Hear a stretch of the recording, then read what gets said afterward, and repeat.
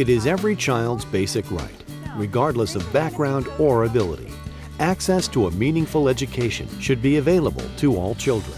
The No Child Left Behind Act, which created stringent standards for all states in reading and math, was created to help ensure that. But since its inception in 2002, its effectiveness has been widely debated. Standardized testing has become a controversial topic and has raised many concerns among educators and policymakers.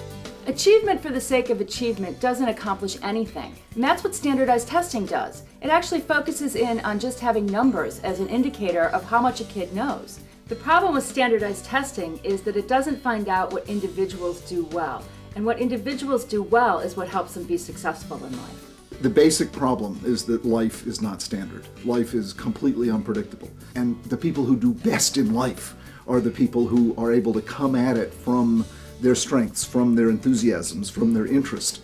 And the kind of memorize and forget curriculum that we've created in schools with this sort of robotic expectation you'll spit back what we've told you, not only does it not encourage enthusiasm, creativity, initiative, it actively discourages it.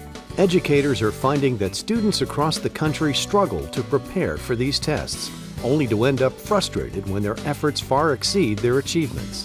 Poor test scores often lead teachers and parents to focus on a child's inabilities rather than areas in which they excel, leaving many students feeling inadequate.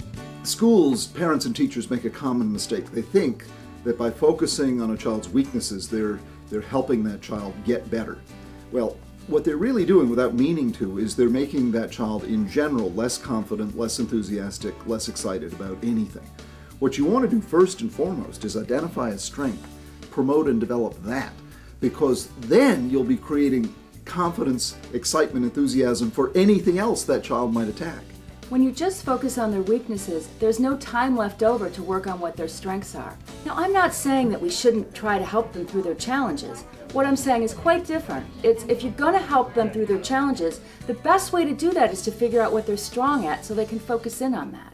Because schools are focused on the remediation of weaknesses, students are often left unaware of their own strengths.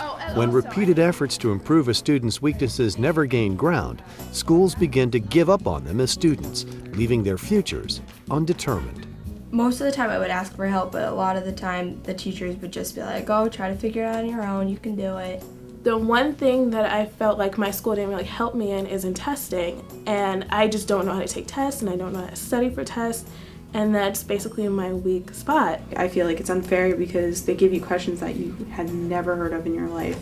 And it's like, if you haven't learned it, then what are you taking from the test? And it doesn't make sense at all. Despite the fact that students learn in many different ways, schools continue to teach standardized ways that aren't suited for the method in which many learn. It's a process that is causing students across the nation to rapidly fall through the cracks. Many students drop out due to boredom. They seek real-world problems to solve, not just test questions. And I think we all know the system is very broken. Well, Jennifer Fox, with her book, Your Child's Strengths, really has a model that everyone can copy.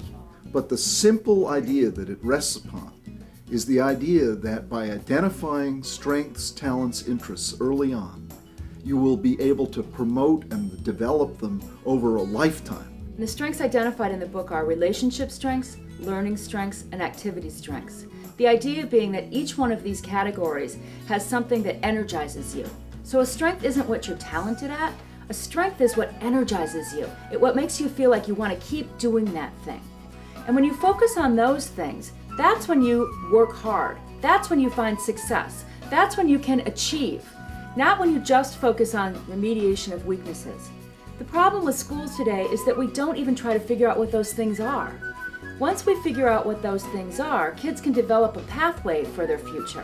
At the Purnell School for Girls, each girl is given the gift of discovering what she is truly passionate about doing. Purnell believes that every student has a gift to share with the world. Purnell is for girls who haven't met their potential at other schools.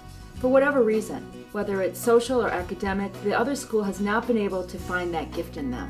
Purnell School has started the Strengths Movement by helping girls discover their talents and to learn to solve problems creatively through its award-winning Affinities program. The Affinities program is the first strengths-based curriculum in the world.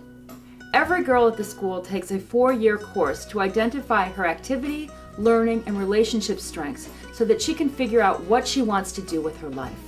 I like the Affinities program because it's helped me find my strength and show me that I am good with other people and that I could do something in the future, like be a teacher.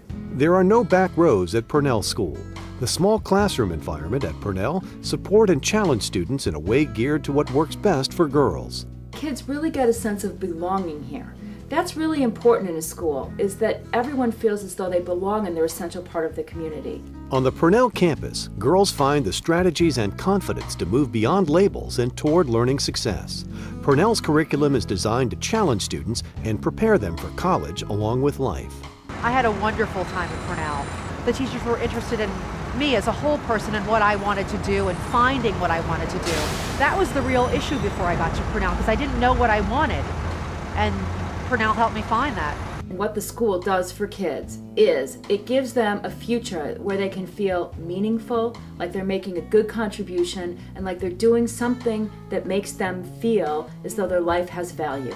Purnell emphasizes that all students are capable of learning and maintains a commitment to creating a wide variety of educational opportunities and fun beyond the classroom. To find out more about Purnell School, visit purnell.org.